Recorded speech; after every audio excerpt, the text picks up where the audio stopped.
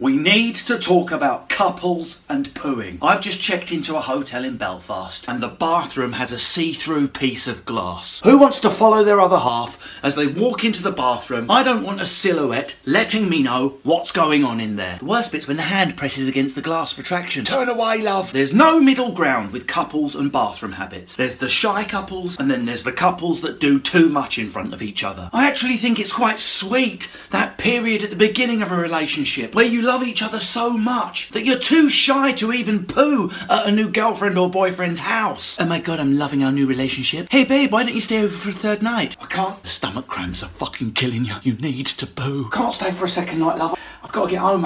I've got a fart leaked out. I need to get home, I've got stuff to do. Just give me a hug before you leave. Don't fucking touch me. It's tragic when that phase is lost. When you've been together too long. When you're oversharing. This is how you know the romance is dead. When your partner farts in the kitchen and you think they're speaking to you. What was that, love? Did you call me, darling? Can you say it again, Gary? Did you say you love me? I think he said he loved me, Lynn. Did you hear that? Did you say you love me, Gary? No, I fucking didn't. Disgusting. I never want to get to that phase. I never want to lose the magic. I don't want to see her toilet habits. Is that old-fashioned? Some couples take it to the next level. One sits in the bath while the other sits on the toilet. Who are these people? The animals.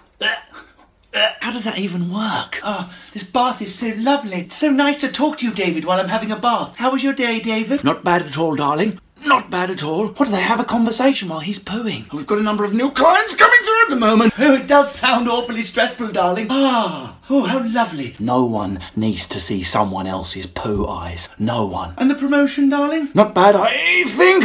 I might get it next time. I'm due for a performance review in spring. Keep the romance alive, people. Don't poo in front of each other.